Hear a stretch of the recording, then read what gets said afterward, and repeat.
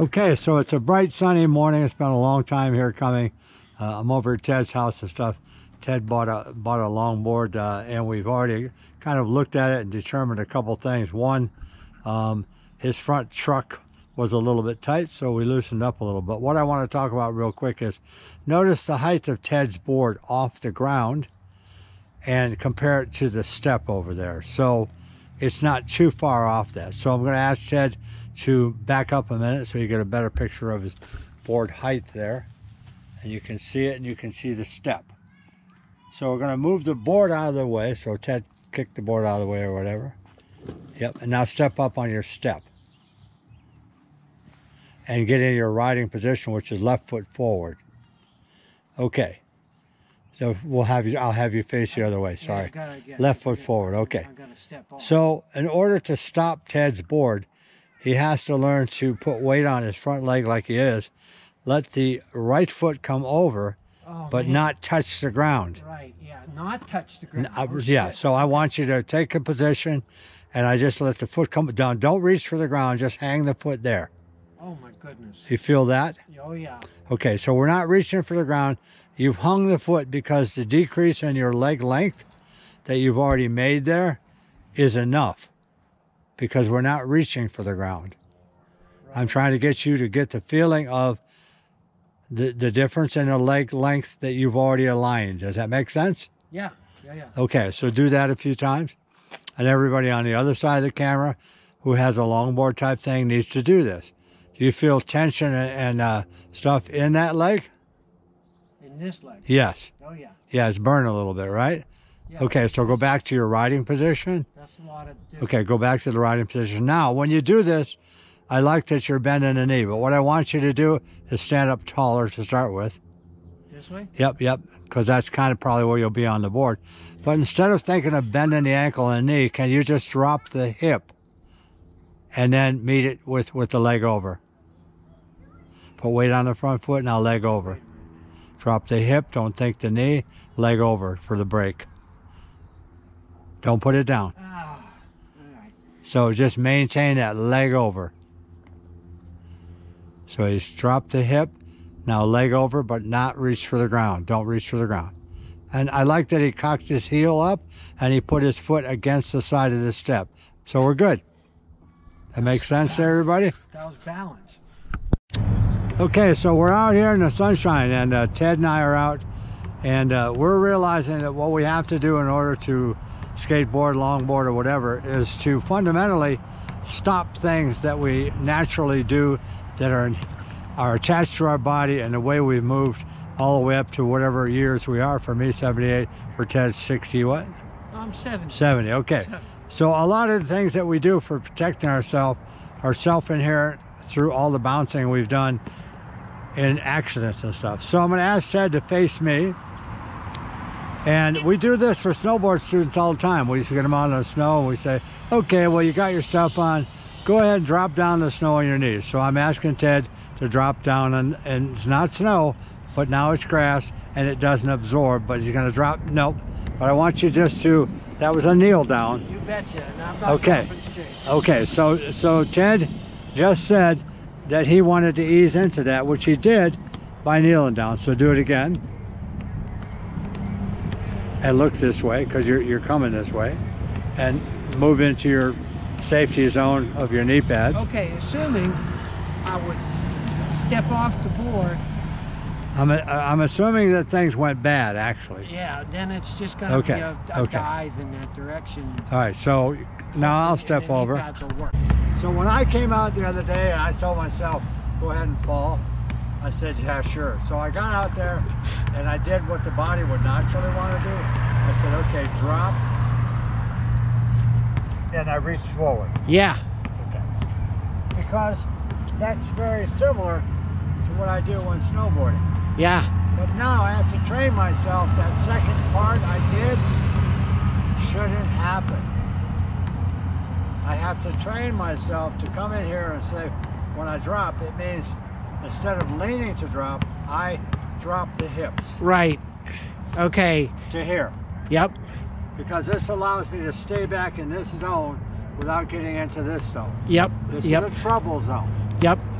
So I'm in trouble, and I'm riding, and whatever. You see kids in the skate park, when they come down the walls, they drop. They drop and they slide on their knees. They don't put the knees down, they drop.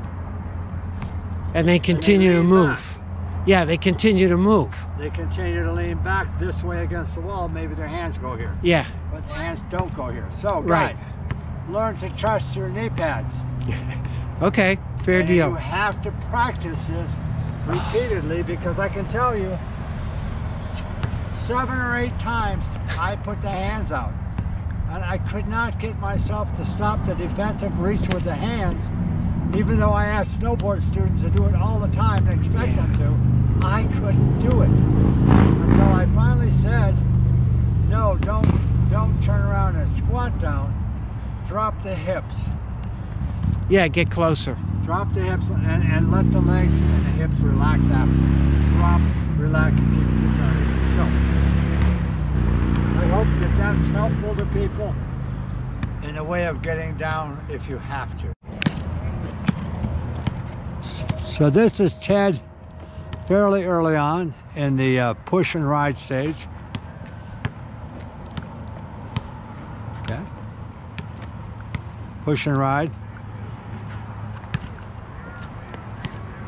Keep going.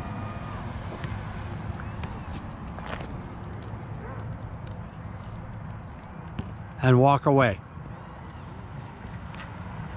Okay, and the walk off was good because you didn't kick the board ahead.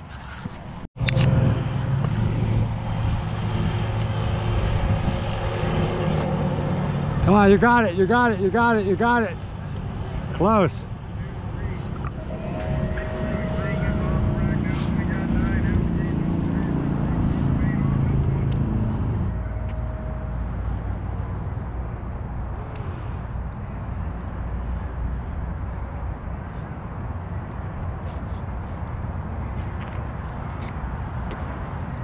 Skid.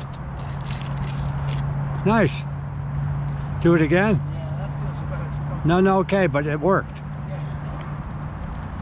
Brake stop. Yeah, that's going to take some doing. Yep.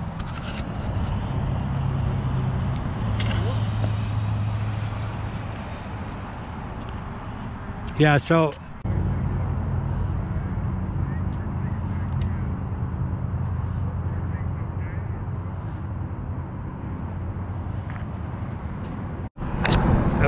Okay, so we're dressed up to do boarding. I don't want to say snowboarding, but it's not. All different. Riding, some kind of riding. We're riding the board. So I have these hand pieces on. That's hard plastic. Okay, if it hits the ground, it's all right.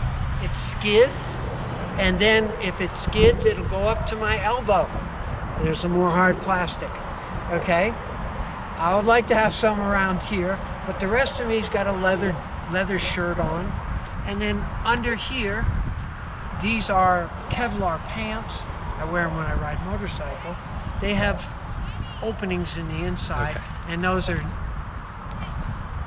Yep, no pain.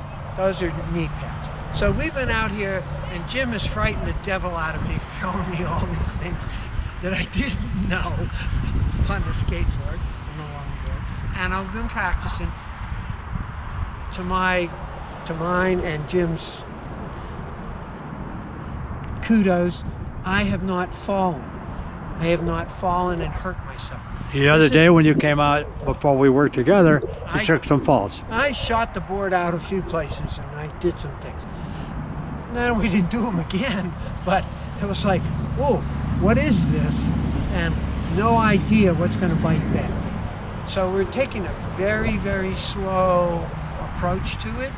You know, thinking about the feet, thinking about the angles, thinking about the posture, thinking about where we're standing on the board and distributing weight, and walking through that.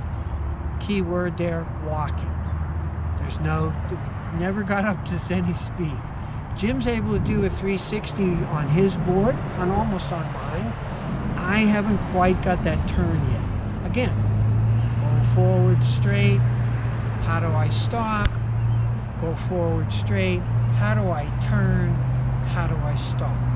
Real slow. So today you accomplished a foot drag, which you didn't really have. Yep. So a left foot forward ride, you accomplished a foot drag.